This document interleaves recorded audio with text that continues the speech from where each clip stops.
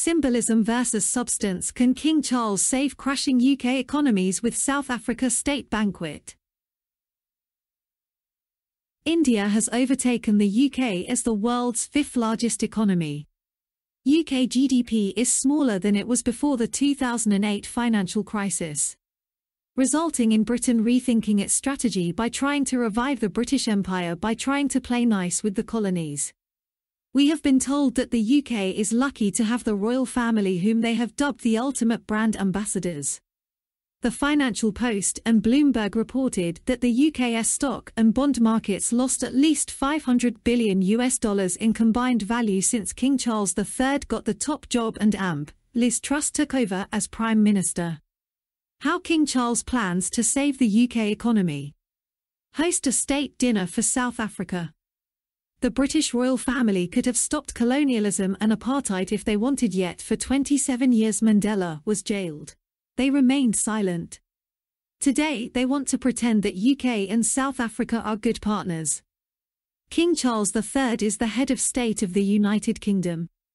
In his short reign has been one of gloom. There is no confidence in the UK or its economy. 10% of all South Africans, the majority white, owns more than 90% of national wealth. Some 80% of the population, overwhelmingly black, owns nothing at all. New York Times. Colonial theft. The core of apartheid policy, royal policy and power revolved around land. Black South Africans were stripped of their land and relocated to racially segregated developments. The palace approved. Raw materials from the colonies spurred the growth of the Industrial Revolution in Britain. The diamonds and gold resources that were extracted from South Africa and taken to create wealth in England, leaving South Africans in abject poverty and the royals not blinking an eyelid. The Cullinan, a 3,106-carat gem mined in Transvaal region in South Africa in 1905 and given to King Edward VII, the British monarch at the time. In 1908 the gem was cut into 9 large stones, the largest, the Great Star of Africa, went on the sovereign scepter. The second largest, the smaller Star of Africa, was mounted into the imperial state crown, and 96 smaller pieces for brooches, necklaces and earrings, which are now owned by Kate Middleton. Investor confidence shattered by a shock tax-cutting budget, resulting in protests for better living conditions across the UK. In these uncertain times, what is the new king's priority? The new King Charles III is smearing his youngest son Prince Harry and his mixed-race wife and children. The monarchy supposedly generates huge revenue for Britain. Royal reporters imply that the expenses incurred by the British taxpayer are far less than the $100 million incurred for their upkeep. King Charles is the head of state of the United Kingdom. He has the power to prorogue Parliament and change bills that the democratically elected members of Parliament have passed. He is a man with absolute political power. Investor confidence is shattered, so what is the king doing about it? Royals are said to drive the UK tourism industry. Brand Finance said in 2017 that it expects the royal family generates some £550 million. If this is the case, then the royals should be able to generate billions in revenue to pay for all the energy needs of the British subjects.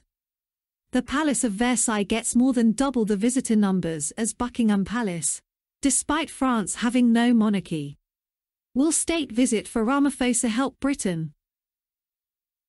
South Africa's Times newspaper poll saw 83% of readers say they wanted to see their president come back with the stolen gems. Most South Africans view King Charles III as the colonizer-in-chief who is in possession of stolen South African wealth. South African President Ramaphosa is in trouble in his country.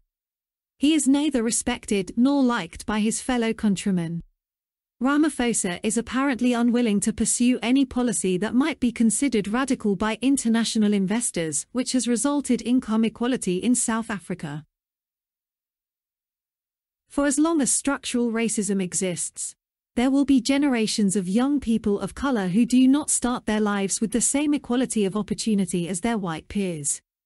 And for as long as that continues, Untapped potential will never get to be realized. Prince Harry. There are millions of South Africans who are skeptical of King Charles III and his renewed interest in South Africa. Time will tell whether he is indeed successful in South Africa. King Charles is a man who lacks leadership. He lacks foresight and strategic insight. What are his priorities during these unprecedented difficult economic times? Removing the birthright from his two mixed-race grandchildren.